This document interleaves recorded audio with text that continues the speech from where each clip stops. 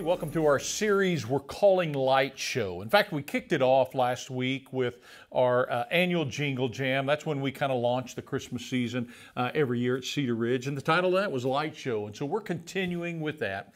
And we all know this about lights, right? Christmas lights, that they're a big part of the Christmas season. They're a big part of how we celebrate Christmas. Christmas lights are a major part of our decorations. In fact, just last weekend, I took some of my kids and grandkids to Branson to go to Silver Dollar City, where they do their big Christmas light display, and they've got Christmas productions, all that. They advertise that they have 6.5 million lights up, and it's likely the case. Everything has Christmas lights all over it. In fact, not only 6.5 million lights, I suspect that when I was there were about 6.5 million people there with us as well. It was absolutely crazy, but that's the way a lot of people celebrate Christmas, right? By just looking at Christmas lights. Maybe you have a tradition of driving around town and looking at Christmas lights. I got curious, just wondering what was the history of Christmas lights? When did all that happen? And you know, long before Christmas lights were around, people celebrated, because Jesus is the light of the world, they celebrated with a candle. They would put candles up, or often they would put candles on Christmas tree. In fact, we've got records some 500 years ago of Martin Luther doing that very thing. But it wasn't until 1882 that a guy named Edward Johnson, who was a friend and a partner of Thomas Edison, by the way, who basically invented the light bulb, when he decided that maybe there's a better way, instead of having to worry about fires and burning down houses at Christmas time because of candles, what if we just strung together 8 colored light bulbs? And that began kind of the birth of the Christmas lights. Now, to begin with, it was expensive for people, and that prevented it. In fact, we're told that those 8 colored lights would cost a week's wages, right? So a lot of people didn't do that. And back in those days, a lot of people skeptical of electricity, didn't trust it, and so it took a while for Christmas lights to come around. And so we're going to talk about, over the next few weeks, this idea of lights, light show, Christmas lights, and what is the light for when we celebrate Christmas. And today we're going to talk about a light that guides us. Matthew chapter 2 tells us the story of the Magi, or the wise men. And so there's obviously a part of a Christmas light theme there. They follow a star, right? There's a light in the sky for them. Matthew chapter 2 verse 1 says, "After Jesus was born in Bethlehem in Judea, during the time of King Herod, Magi from the east came to Jerusalem and asked, 'Where is the one who has been born King of the Jews? We saw his star when it rose and have come to worship him.'"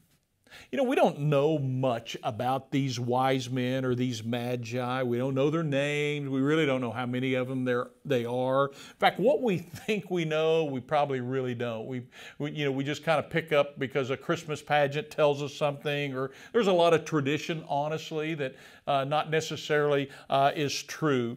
And so we really don't know a whole lot. What we do know is that they came from the east, from Babylon or Persia. We're not exactly sure. And we do know this, that they weren't really kings. Sometimes we talk about the 3 kings that came. They weren't really kings. They were advisors to kings. They were highly educated in religion and in astrology. They were able to interpret the stars, and they were able to interpret dreams. So here's the question. How did all this happen? How did they know that this star meant the King of the Jews was born? And how did they know by just looking at the stars that was the case?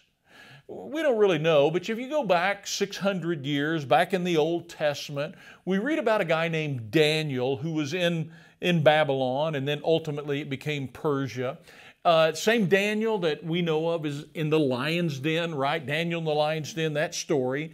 And in that we know that God gave him this supernatural ability to be able to interpret dreams. And because of that, he became a wise man, or a magi. In fact, Daniel was known as chief of the Magi. And here's what I think happened. I think more than 600 years before these wise men we read about in Matthew chapter 2 went to find the baby Jesus in Bethlehem or wherever in that area, Daniel told them that this day would come. So God set in motion this very thing centuries before these magi, before they even left on their journey. In fact, if you study the Bible, there's only one Old Testament prophecy that predicts the timing of Jesus' birth. And it, of course, is found in Daniel chapter 9, verse 25, and it just simply tells about the timing of the coming one or the anointed one. And it was told by an angel. And, you know, if you guessed who that angel was, Gabriel, you would be right. It's the same angel that appeared to Mary, telling her that she was about to give birth to a son, Gabriel. And so this angel tells Daniel that it would be 483 years after a decree would be issued to rebuild the temple in Jerusalem, that the anointed one would come, but it would be 483 years after the temple, or at least the issue to rebuild the temple would be given. And so there's some debate about when this decree was actually given, but we know it was sometime around the time of Ezra. We've read that story before, talked about it. That's when King Xerxes told Ezra to rebuild the temple. And so I think these magi were able to do the math. They were able to kind of process what that was. They knew about Daniel's prophecy 600 years before. They knew that the window for the Messiah was somewhere around this point. These men were educated. They would have been familiar with the Old Testament scriptures. They'd been reading them. They'd read Numbers 24:17, where it said a scepter will rise out of Israel. So they knew where this was going to take place. And they had Daniel's prophecy. And so they began to search the sky. Isn't it amazing that God guides some people, these people, to worship His newly born Son, right? And they came providing some symbolic gifts and some very practical gifts for the family of Jesus. And God guides them on likely a 1,000-mile journey. And He does it with a message that had been given 600 years in advance. And He does it with the instrument of an astronomical anomaly. Listen, what that says to me, that if God can do that, God can guide anybody. If God will go to that extreme to help people find Jesus, He certainly can guide you to Him. And He can help you and guide you in everyday matters of life. God has gone to great lengths to help us find Him. That doesn't mean it's easy, doesn't mean it's simple, doesn't mean it's clearly laid out, doesn't mean it's the answer that I want to hear. In fact, I think the story of the Magi give us some simple truths to help us as we're trying to find our way. We're going to talk about 3 of them. Here's the first one right here, okay?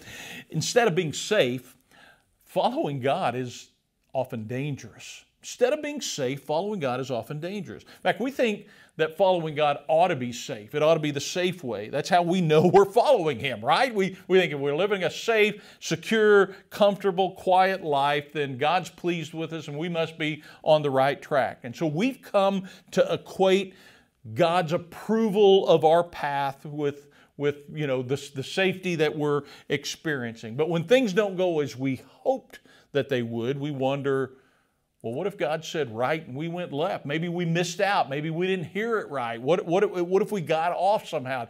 Did we somehow miss God's will?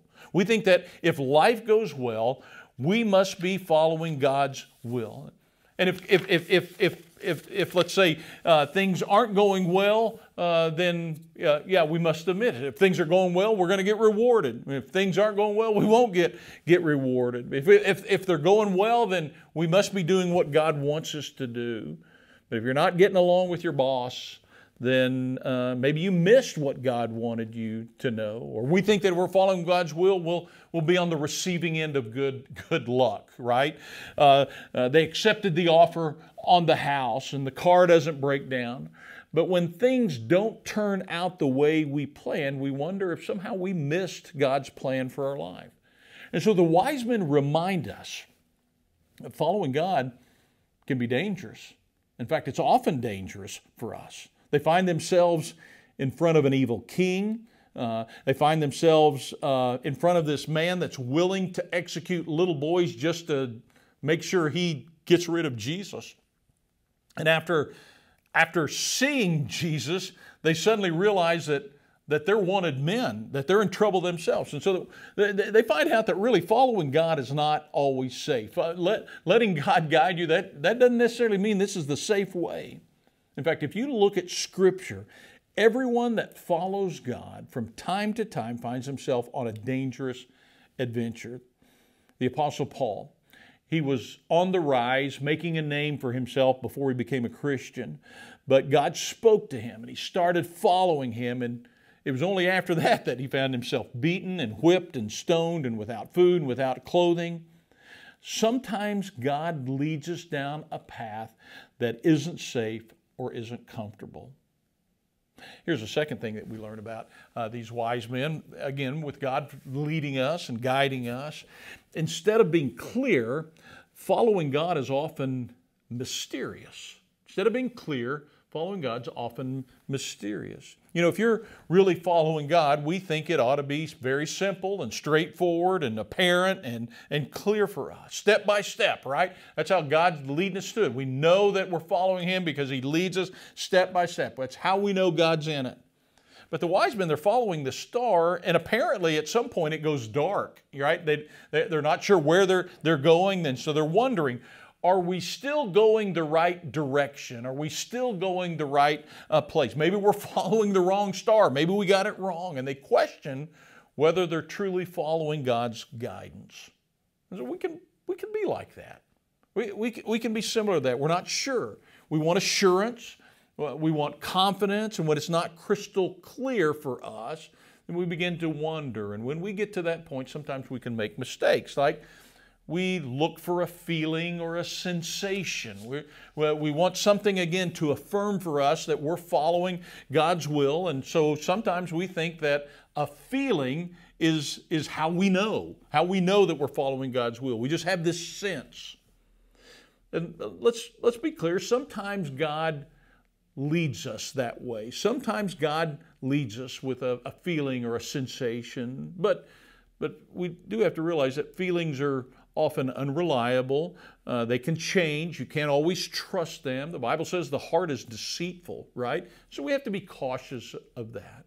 Or sometimes what we do in that case is we look for a formula. We want to follow God. We want to know His will.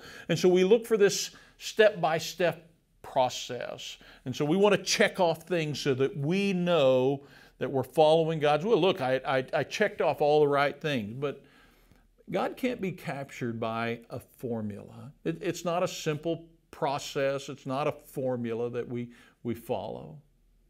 Here's the third thing that we do sometimes. We just freeze. Because we're uncertain, because we're not sure, we just don't move. We stop what we're doing. We want so desperately for God to speak to us clearly that when He doesn't, we're afraid that we might make a mistake. We're afraid to make a decision. We're afraid that we'll mess things up. And again, the Magi in that situation, they just kept searching. They kept looking. They didn't just stop what they were doing. They kept the pursuit on. Or this is another area that we learn from the story of the Magi. Instead of being easy, following God is often demanding. Instead of being easy, following God can be a demanding thing. God doesn't always guide you down the easiest path. In fact, following Him can be a demanding thing. It can be tiring. In fact, this trip for the Magi would have been a long trip for them. 1,000 miles at least, mountains, rocky terrain, desert, crossing over rivers. Probably 3 to 4 months these Magi were on their journey. Wasn't easy. It was difficult for them. And so sometimes we make it sound like following God is the easy option. It's the easy choice. That following God is easy, but it's not. In fact, it's usually the hard thing. And the hard thing is often the best thing. We like the easy path. We prefer it easy. That's why we have things like diet pills, right? We don't want to go through the hard, disciplined approach. Just, can I take a pill and just lose the weight? If you take this, it's a shortcut. It'll just make it happen. And so sometimes we think if we just follow Jesus, that's the easy path. It'll be smooth sailing. Things will fall into place if it's God's will. But that's not always the case. In fact, following Jesus often results in a loss of job, or a family conflict, or ridicule at school, or sleepless nights over a lost friend. It can be the more difficult thing. So if you talk to Christians, you might think that if we choose to follow God, life is just going to be easy street. But that's really not what the Bible says. In fact, listen to Mark 8:34. It says, if anyone would come after me, he must deny himself and take up his cross and follow me. For whoever wants to save his life will lose it. But whoever loses his life for me in the gospel will save it. Scripture describes the path to God as the road less traveled. It's not always the easy path. It's not always the easy way to follow. In fact, it's easier to spend all your money on yourself. It's easier to skip church on Sunday.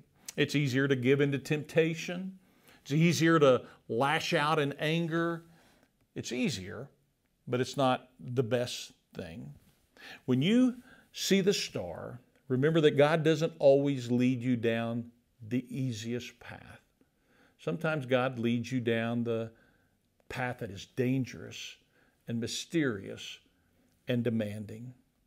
But I want you to notice in our story that the wise men journey ultimately leads them to Jesus. I want to pick up the story again, Matthew chapter 2. Let's go all the way down to verse 9. Hope you'll read through the rest of it, but we're going to jump to verse 9 where it says, the star that they had seen when it rose ahead went ahead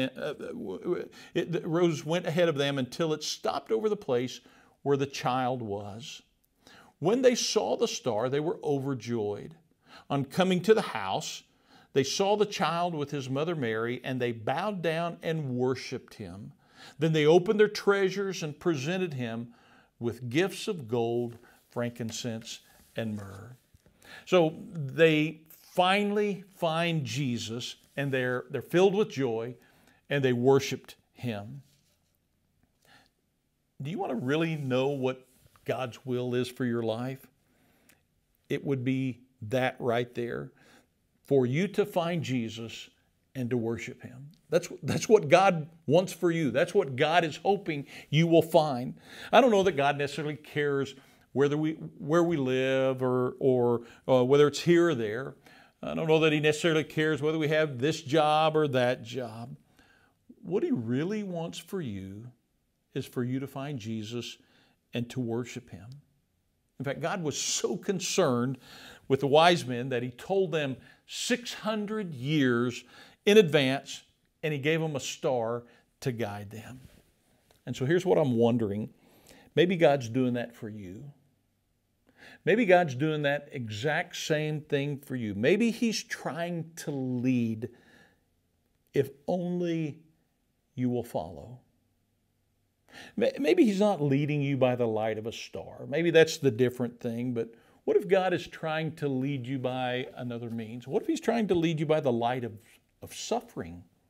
You're going through a difficulty right now, and God often through those unfortunate circumstances is leading us, taking us to Jesus. Or maybe he's leading you by the light of creation. The Bible tells us that the heavens declare the glory of God. And maybe just by the things that you see around you, they're pointing you to Jesus. Or maybe God's leading you through the light of a person. There's a family member or a friend who's walking beside you and again trying to point you to Jesus. Or maybe he's trying to lead you by the light of his word. King David said in Psalm 119, he wrote, "Your word is a lamp for my feet and a light on my path." Maybe God's word is pointing you to Jesus. And maybe your journey has led you to this point right where you are, and God is leading you to Jesus and simply hoping that you'll recognize Him as your Savior. Pray with me. Father, we pause and just say thank you for leading us, for guiding us. And forgive us, God, when we've looked for the easy path, the comfortable path, the less demanding path, the clearly lit path, instead of recognizing that that's not always the case. And we're grateful for this story just to assure us again that it's not always safe, and it's not always easy, and it's not always comfortable. But we're thankful, Father, that at the end of the journey is Jesus. Would you point us, continue to point us, and may we always pursue Him. We prayed in Jesus' name. Amen.